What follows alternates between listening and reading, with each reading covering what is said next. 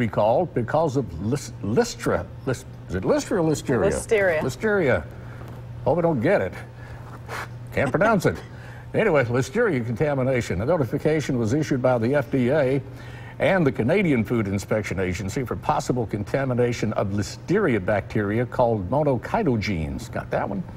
The recall packages have a sale date on them of November 16, 2019, and include some varieties of Mann's, H-E-B, Del Monte, and Trader Joe's. So far, there have been no reported illnesses associated with the use of these products.